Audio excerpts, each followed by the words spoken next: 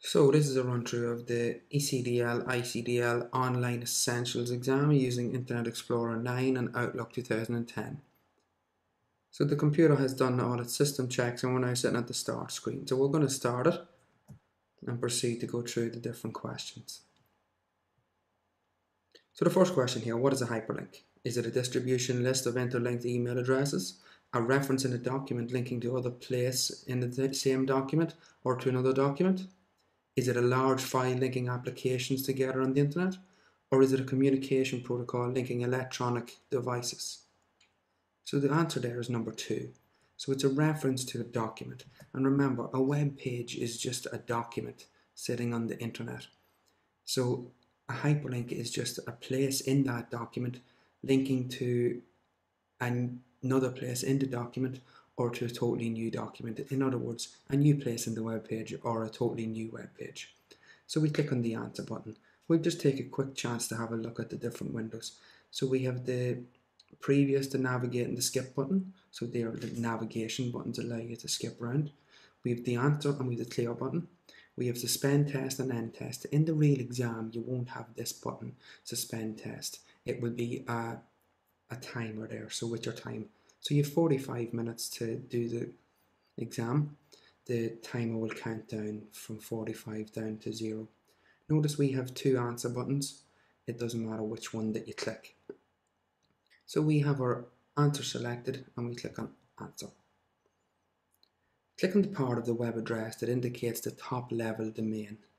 So this is the top level domain here. It's the google.com bit. And we click into there and it gives us our answer. And then we say answer. Notice that now we have this type of a question is a green arrow. Now the green arrow doesn't necessarily mean that it's the correct answer. It just means that that's where we've chosen to click on. So we click on the answer button.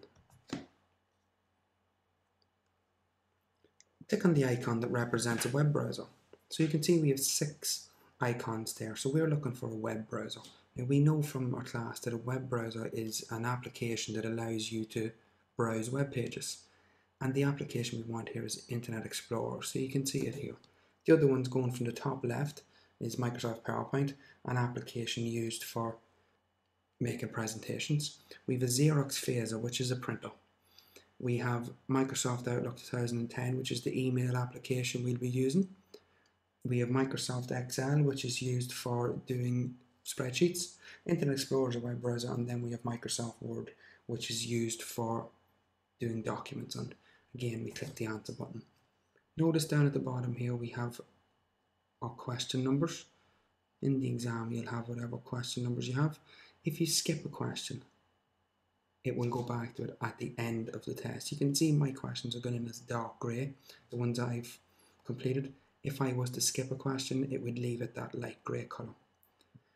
This question, what is an example of e-commerce? So is it online voting, online tax collection, online ticket sales, or online census systems? So you can see these 3 here, online voting, online ticket sales, and online census systems. These are all government type things. So they are known as e-government. E-commerce is described as, so the definition for e-commerce is selling, buying, selling and advertising on the internet. So anything you're buying or selling or advertising on the internet can be classed as e-commerce. So this online ticket sales. So we click into it and we click on the answer button. Which one of the following is an online activity that should be only undertaken on a secure web page? So we can recognize a secure web page by the HTTPS. If you look into the top left hand corner here, you can see that we have HTTPS. Now the S stands for secure transaction of data. We also have the small lock here. So the lock shows you that it's a secure transaction of data. Now any inputting of credit cards or any money values that you're doing should always be done on a secure transaction of data. So you can see here that the first one, purchasing a gift. The other one's using a search engine, watching TV or playing a game. You don't really need to be secure for this, but purchasing a gift you would need to be. So we answer. Number 6, what is described in the sentence below? It is a method that makes information unreadable for people who do not have access to the information. So we have spoofing, phishing, podcasting and encryption. Now the answer is this last one here, it's encryption. So what encryption does is it scrambles up a message. So take for example an email message. It scrambles it up into unreadable code on one end and sends it in that unreadable code.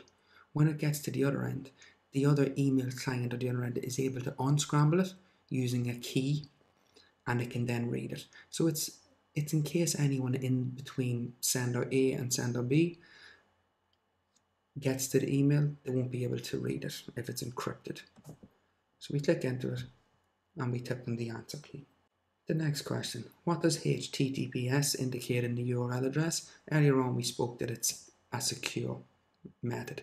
So you can see there the four answers it gives us is virus check data, confidential data, quick transaction of data, or secure transaction of data.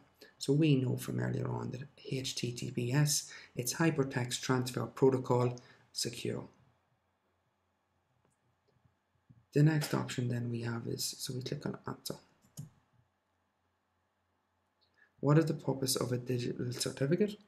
So the first answer is to establish credentials when doing business on the web, to protect against emails that are carrying computer viruses, to encrypt digital files containing web browsing history, or to verify critical functions when developing software applications. So a digital cert is used by the likes of a bank. If you're dealing with a bank, you want to make sure that it is the bank's website that you're on, and you can do so by looking at the digital certificate. So you would do it by just clicking on the small lock and going to view certificates.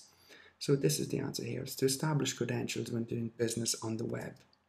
So we click into it and we tap on answer. Number 9, which one of the following actions would help prevent children having uncontrolled access to the internet? Always allow cookies to be stored on your computer, install an up-to-date antivirus program, set up the browser so that access is restricted to specific sites, or use the latest web browser on your computer. So you can see here, setting up the browser that access is restricted to specific sites. So you want to make sure that children can't get onto adult-rated sites. And we tap into the answer button. Where should you click to close the browser? So you can see here, we have two X's. We have an X here and we have an X here. Now this X is the browser we're using to complete this sample test, so we don't want to close it. It's this main window that we're talking about here. So you can see it's just like a picture, and we would click on the X there and you can see it gives us that green arrow. Now the green arrow, like we said earlier, doesn't necessarily mean that the answer is right. It will be green regardless of where you click, but it does mean that that's just where you've chosen to click. So we click on answer. Where should you click to type in a new URL? So we mentioned that a URL is a web address, so the www.computerclassesonline.ie. So the www.computerclasses.ie bit, that's where we would enter a new URL. So we then click on the answer button. Where should you click to refresh the web page? So refreshing a web page is reloading a web page. So what it does, in simple terms, it reloads all the information that's on the web page. So that's the refresh button there. You can see it's an arrow pointing around. And we click on answer. Where should you click to open the link? Liverpool John Lennon Airport. So you can see here we have Liverpool John Lennon Airport, and it is a link. So the way we know a link is 9 times out of 10 a link will be underlined. It could be in blue text, that's more of an older thing, but they will always be underlined like that. So you can see there's a number of links. If you're on the internet in everyday life, a good way to know if there's a hyperlink present is if you hover across it, it will change into a small hand for you. So we click on answer. Where should you click to open the link What's On in a new tab? So you can see they have already right-clicked on the hyperlink What's On, and they've given us a right-click menu here. So in the right-click menu we have this option called Open a New Tab, and we click on that and it would open in a new tab for us. And we click on Answer.